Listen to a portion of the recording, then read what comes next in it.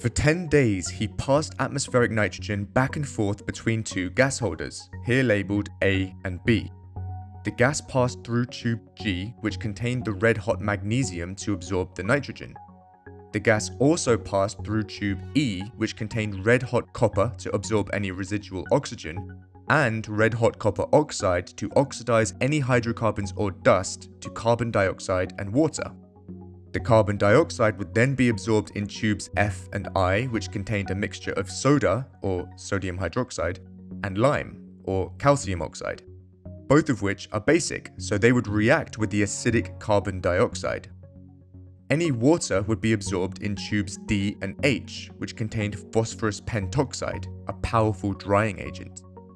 By the end of the 10 days, most of the atmospheric nitrogen had been absorbed along with any residual gases that were known to exist at the time. The apparatus was modified for a smaller volume of gas and the experiment was continued for a few more days.